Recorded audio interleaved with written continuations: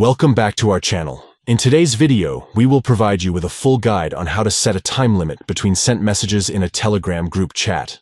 If you want to manage the pace of conversations and ensure a more organized communication flow in your group, follow these simple steps.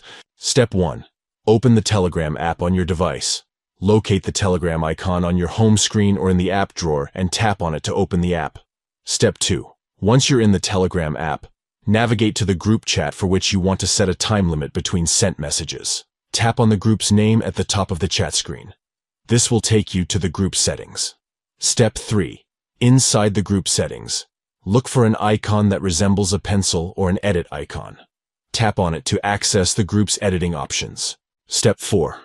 Scroll down through the options until you find permissions or a related setting. Tap on it to access the permission settings for the group. Step 5. Among the available permissions, locate slow mode or a similar option related to controlling the time limit between sent messages. Slide the cursor or switch to a suitable option that suits your preference and group dynamics. This will set the desired time limit between sent messages in the group. By following these steps, you can effectively manage the pace of conversations and ensure a more organized communication experience in your Telegram group chat. Thank you for watching, and we'll see you in the next video.